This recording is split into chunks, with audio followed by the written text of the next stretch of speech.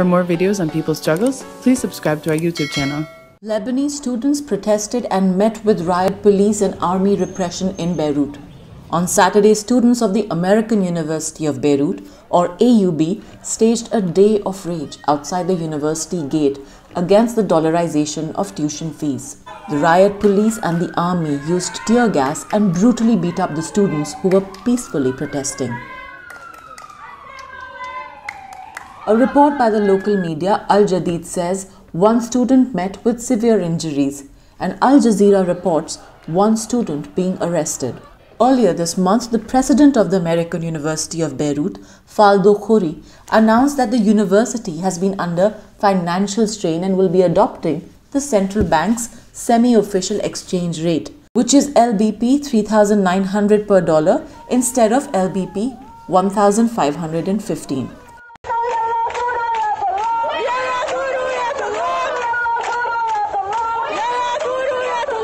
Following the footsteps of AUB, which is the American University of Beirut, the Lebanese American University also issued a statement saying that they too will be adopting the LBP 3,900 rate.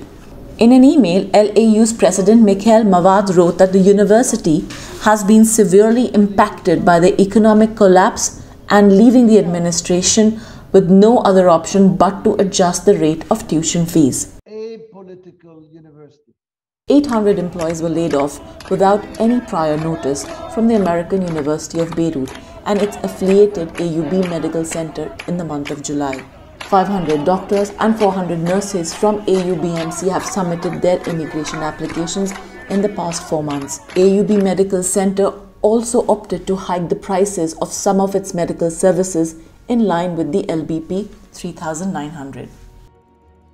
These universities are the oldest universities in the country with the largest endowment of any university in Lebanon at $769 million at the end of 2019. 250 of 9,400 students at the AUB have dropped out from the studies, while 600 incoming students have decided not to continue. According to various media reports, out of 1,200 professors, 200 professors at AUB have submitted their resignations. Responding to the students' agitation, Khouri made the proposal to the students. He wrote, "The measures we are taking mean that with the support of our board, alumni and friends, we plan to increase the financial aid budget by more than $20 million in the coming spring term compared with the fall. This will allow us to assist more than 60% of our most deserving undergraduate students." Making a statement on social media on the behalf of all the clubs at the university, the AUB Secular Club made clear that the administration's proposal was not enough and they outrightly rejected the university plan. Students from across Lebanon and public universities extended their solidarity towards AUB and LAU students.